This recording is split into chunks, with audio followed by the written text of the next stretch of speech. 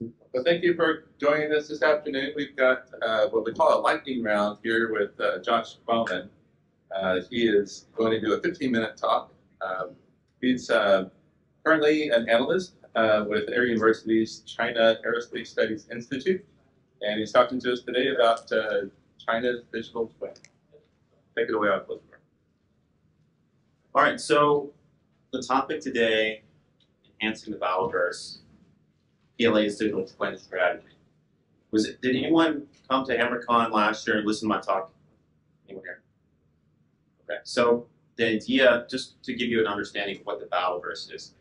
So China has done a lot with the military application of the metaverse. They call it the Battlefield metaverse. So I did a lot of research on that, did another report on that from last HammerCon, and so the idea is this military application of the metaverse, what I translated as Battleverse. So today, we're digging a little deeper into a specific technology, a digital twin. So we're going to look at the military application of digital twin technology. So you got a bit of a background of me already, so I'm going to go into that. We're at China Aerospace Studies Institute, but beyond that, I'm also the Chief Marketing Officer here at MCPA. So it's really great to see, the second round of HammerCon. I want to continue to grow that, and really excited to continue to grow the community here. So yeah, the basic idea of what I want to accomplish today is give you guys a quick understanding of PLA's digital twin technology strategy. And just again to caveat this, I did write an article on the Military Cyber Affairs Journal about this, so you get more detail there. But this is kind of like a teaser trailer for this topic. There's a lot more that we can discuss, but I want to give you the basic points, give you a basic understanding of what we're talking about. So, to give a baseline, who's heard of digital twin? So yeah, to give a quick understanding of digital twin as we get into this, that basic concept of that, you can go back to the 1960s, after the Apollo 13 mission, this idea of having a living model. From there, it's developed obviously further with AI and everything else. I like IBM's definition. They give a virtual model designed to accurately reflect physical objects. So, or a digital clone is another definition that's given. So, instead of simply just a simulation where you're maybe building a circuit or something like that, where you have a guesstimate, guessing what it might be like, you have an actual physical model that you're working with. You have that feedback loop.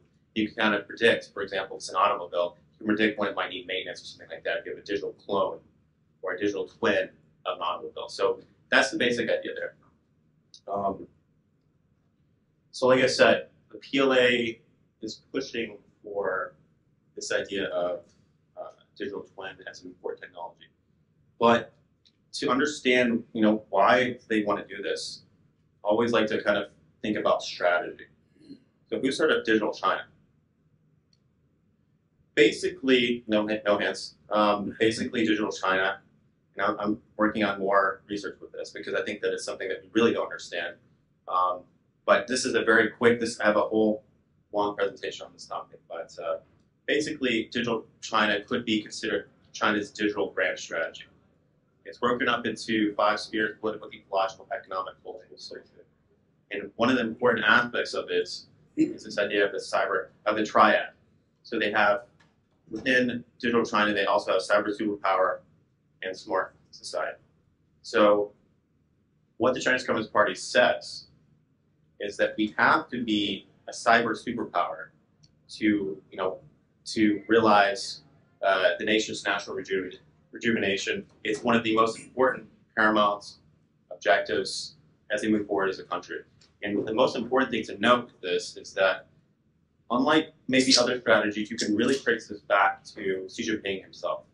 That this is something he's pushed since he was in Fujian as a governor, talking about digital Fujian and everything else. So the idea of digital China is something that's major digital grand strategy that no one in the West really knows about. And the end goal is what they talk about in the triad, the smart society. So Chinese Communist Party realizing all their goals and dreams and creating this magical land that they want to create. So there's a lot more into that smart society we can't get into right now. Something to note, a slogan or a phrase that they use over and over again, and I think it's important to understand this grand strategy, is when the future, 应在未来. So the idea here is that China is in a competition with the United States and others, that they must win. They must win the future. They have, like the metaverse, like digital twin, like we're talking about today, they have the potential to be the first mover and advance their objectives and their goals. There's a lot to that, but that's the basic idea there. It's winning the future, something they find paramount to their success. And like I said, digital twin has been identified as something critically important. So obviously, if you were at my talk last year talking about the metaverse, within the metaverse technology, digital twin has been identified as one of the most important ones we continue to advance. So, in my Real quick before you move on. Yeah. I understand the other concepts on the 5 ecological. Can you explain that? Yeah. So one of the things maybe you may or may not know is that China is talks about the environment all the time. They're doing, they have different green cities and things like that. I live in Beijing, so I know about the air quality there, but that's the basic idea is in this grand strategy using technology to improve the environment, whether it be, like electrical vehicles, battery technology is something they're very advanced in, things like that. So that's just part of it. It's very complicated. When you're talking about digital China, it's not just a small aspect. This is a grand strategy, all of society, military, industry, global sort of idea. So I don't have time to get into more details. There's so much to unpack there, albeit for me later to give a presentation on that. But yeah, so we don't have much time. I want to get into specifically, we're talking about digital twin, this digital clone of physical objects, things like that. What are some different applications that the PLA have been talking about that they can use digital twin for? The first one, the one that they bring up the most in various resources, is education. So the idea here that they talk about is you can increase effectiveness of education while decreasing costs. So the example that I give here, there's more, is imagine you have a fighter jet engine, complicated. It would be a lot of cost and time to take it apart, understand how each part works with the other. And with a digital twin, you can break apart, visualize not just a picture of it, but a 3D image of that engine and understand it much faster. So the idea is, being able to advance your military faster and faster with technology. And that's one aspect. Another aspect, this is I would say farther in the future, is decision making. So here we talk about mapping a virtual battlefield. So essentially, imagine you have digital twins of combat platforms, weapon systems, battlefield environments. You have all these different pieces, like on a chessboard. You understand what's going to happen, or you have an idea of what's happening. And then the decision maker, the leader, commander, can decide, okay, I want to look at my options. What if I did this? What if I did that? And potentially make a better choice than they would without that. So this is, I would say, is far in the future, but something that is possible in terms of, they talk about, we talk about digital twin of cities. This is digital twin of the battle. Okay? So again, you're simulating those combat effects and what might happen. Okay, training. So one of the big issues with the People's Liberation Army is they don't have actual combat experience. So they, under Xi Jinping, they try to continue to improve what they call actual combat and understand how war may play out. Before, they might have like these different training exercises, and they always win. Now, if you look at one of the articles that I wrote recently, people are dying and other things are not going their way. They're trying to really realize actual combat. So with digital twin, we're talking about digital twin, virtualization of people, equipment, all these different things in the battlefield. And they talk about this idea of fill the flames of war. The example that they cite most is with a U.S. company, Slingshot Aerospace. They're working with Space Force to create a digital space twin. So particularly with space, and I mentioned this in my previous talk, it's not easy to do like simulation where maybe you're at the Navy, you could go out in the ocean and do something. Space, much more difficult. So the idea here is looking at this company, what they're doing for the U.S. Space Force, something they would like to do as well to help train the soldiers. R&D is also something they see as huge potential. So here, I give a few examples. They're looking, again, at a lot of different countries. Looking at, for example, the UK, the Tempest 6th generation fighter, and how they're digitally cloning that and the possibilities for that. And how, for example, if you have a digital clone of, say, let's give an example of an automobile.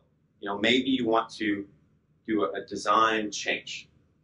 Well, you can see the digital clone of that and see what might happen. Maybe it's going to be an effective change, maybe not. So you have this feedback of understanding where you can move faster and advance things much more quickly. So you can do that research and development in a much faster way, much less cost as well. Maintenance. So here I have a picture of Major General Wang Yingzhou. He is obviously a very high-ranking military official and engineer at Army Research Institute. His research is focused on digital twin technology, specifically with maintenance. So, and I've already kind of hinted at this as well. So, imagine you have different military equipment. You know, when is it going to break down? When are we going to need new parts? When are we going to need, you know, X, Y, and Z? With the digital twin of, say, a factory or of, you know, a machine, a car, etc., you have a better understanding of when those things will break down, and you can predict that and enact. And instead of having it be, you know, very centrally located, the central command of, you know, like maintenance, you can have it, you know, parsed out where, you know, maybe there's a disruption in communication or anything else. It can be more automated and decentralized, and that's something they're trying to push for as well, move much faster. So you know when it's going to break before it breaks is a massive advantage you might have in any conflict. And then the final application is logistics. Logistics for the PLA is paramount importance. They understand that logistics is important not just since the Ukraine-Russia war. 2016, during the reform of the military, they started the Joint Logistics Support Force. And here with digital twin, the idea is very similar to maintenance. It's on-demand, fast supply of what they need. And again, what I mentioned, centralized, more flexible. You can understand what's going on. If there's a change, you can adapt, perhaps in a conflict, and have an effective logistical supply chain, even if you know, communication is disrupted with headquarters, for example. So those are the basic applications they're talking about with the military application of digital twin.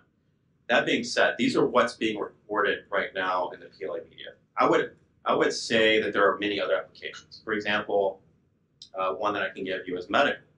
You know, right now they're doing, I have another article on wearable technology in the battlefield and monitoring, you know, the health, mental state of their soldiers. So right now the technology is not there to have a digital twin of the body, but there are, you know, different research going on, different things, you know, different aspects of the body that you could monitor someone with sensors and other things like that going on to have a digital twin of someone in the future. So I think that there is a medical component to digital twin that could occur in the future that I think that they would be looking at, although they have been talking about that. Some other things, just in conclusion here, is that, again, digital twin is part of something much bigger. It's not in isolation, it's part of this larger digital grand strategy called digital China. And again, you know, this full spectrum understanding of what's going on in the battlefield, the digital twin of the battlefield is something that they're working on, but it's, you know, there are, you know, things that they say, but not necessarily in full development yet. They're in the research, the idea, the conceptual idea of that. Again, another thing that you may have noticed is that they're looking heavily at what the United States is doing, what our partners are doing, and allies. And that is something, as I say, is a major advantage because unlike China, which may have to be more in isolation in terms of some of these developments in the military, we can work with the partners and allies and grow that way. And then finally, as I concluded, I think that there needs to be international norms around digital twin, and also restrict those technologies, if they can be used for. And I do have a quick sneak peek of about 20 seconds. So something else that I am working on, ChatGPT, generative AI. I've never seen a topic more talked about in PLA media than this right now. So I'm going to be working on a paper in the future that will be coming out. The threat and the potential for the use of ChatGPT in the military application, public domain, cyber domain, all domains is huge. So I'll be sharing with you that in the future. I just want to give you a teaser of that as well. And yeah, this is the beginning of this discussion. And check out the paper and the Military Cyber Affairs Journal and all the other articles. And with that, that's everything. And you can contact me, continue the conversation. I'm on LinkedIn all the time. Or email. That's it. Okay, thank you, Josh. How about a round of applause? Okay, Josh was from frequent speaker at HammerCon, the second one, so I can't say it. I'll be back. Yeah, and as you mentioned, he does have an article in this month's journal. I should say the HammerCon issue of the journal. Those, we had some limited printed hard copies, but we ran out, so they're all online, including packaging. All right, thank you very much. Thank you for coming out.